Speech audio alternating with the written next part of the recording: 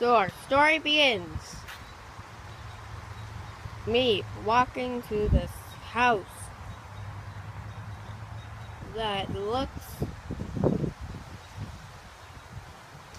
suspicious and old. Look at that. That rug. Very weird. I want to see if anyone still lives here.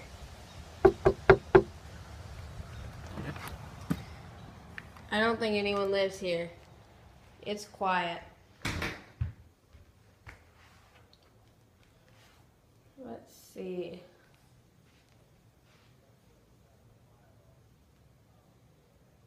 Ah, creepy cat.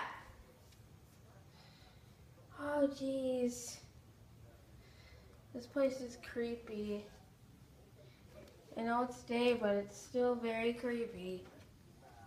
I need to sleep here tonight. Who are you? Did I leave you here? Oh, I might have left you here after Freddy's. I might have left you here after Freddy's closed. Come here, little pup. No, pup. Can't go in there. It's haunted in there. No. No. Get away, creepy cat. You're everywhere. You appear at every corner. No, I'm serious. You literally appear at every corner. Come on, Lola. Let's explore. Come on.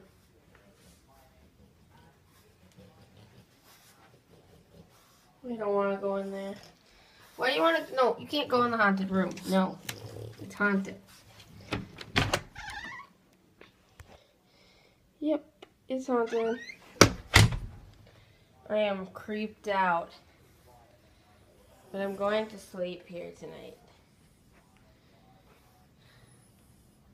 This place is definitely haunted. So, who are you? You're a dog. Nope, not going in there.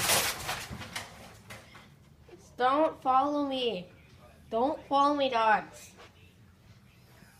Okay, you appear at every single corner as well.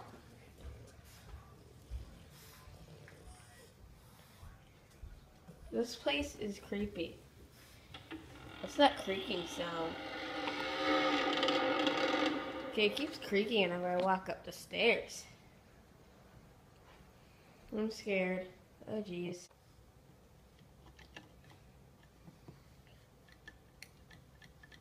What are the lights doing? What are the lights doing? Oh no. Oh no. What do you want, Mr. Ghost? I need to kill you because you're in my house. Why do you want to kill me? You just hear me. I told you to stay out. And get out now, please. Well, I want to come in your house. Because I have to. Why do you have to sleep here, huh? Well, because I need to sleep here. Fine. To the dungeons, then. I'm taking you to a dungeon. Wait, what dungeon? No.